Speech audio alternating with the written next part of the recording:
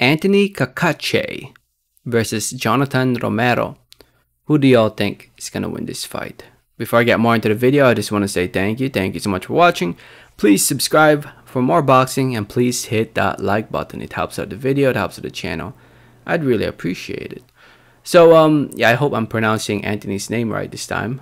Cacace. I think one of you guys commented it in the previous video how to pronounce it. Thank you.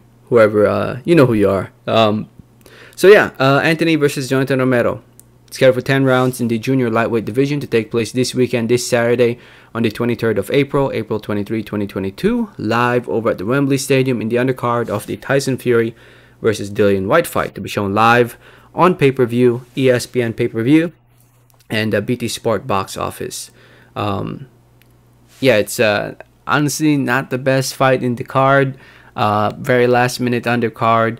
Cacace, don't really know much about him. Just recently watched some footage of him. He's coming off a win against Leon Woodstock, winning the British belt.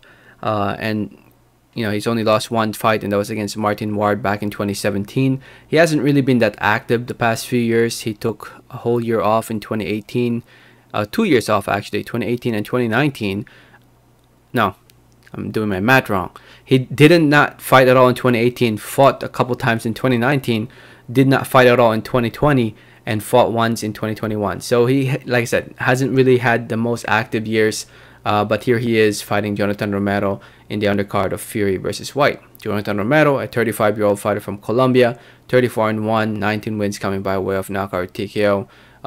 I couldn't really find any footage of him from you know, from after the Kiko Martinez fight. The Kiko Martinez fight was almost 10 years ago now.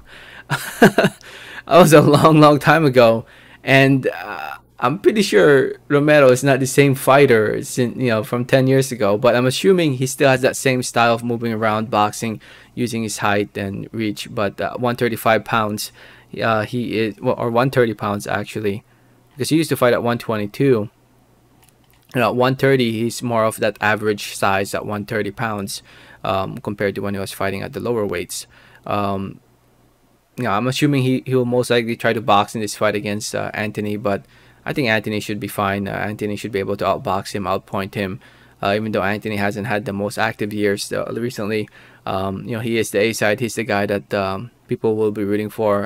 You know, I'm sure a lot of the fans out there will be rooting for him to win this fight. After all, he is from the UK. I know he's from Northern Ireland, but you know, it's still part of the UK to my understanding. You know, so I think the fans will definitely influence the judges, and it's just watching footage of Cacace also, and knowing that Romero, you know, he's the last footage I could see of him was from 10 years ago. Based off that, you know, I think it should be a win for Anthony for sure.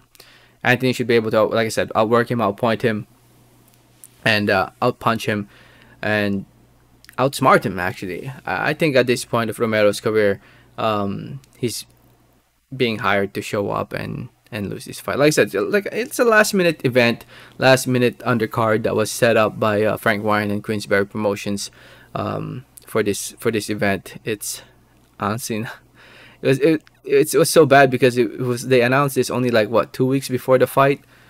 2 weeks before the fight, they announced this event, this undercard. It's insane. But yeah, Cacace, 8 rounds to 2, 9 rounds to 1, going the distance, going the whole 10 rounds. Let me know your thoughts in the comments. Thanks for listening. Thanks for watching, and like always, have a great day. All right, thanks.